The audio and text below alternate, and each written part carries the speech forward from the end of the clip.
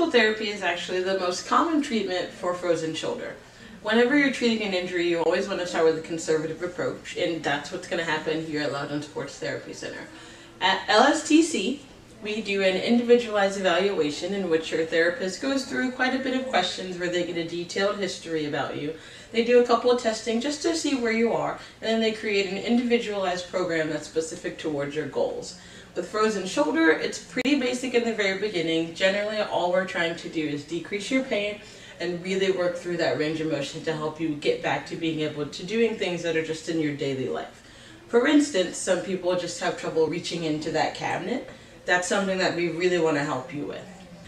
If you think any of this information pertains to you, give us a call. If you also have any other injuries that you may not be sure of, also give us a call. Our number is 703-450-4300. I hope to see you soon.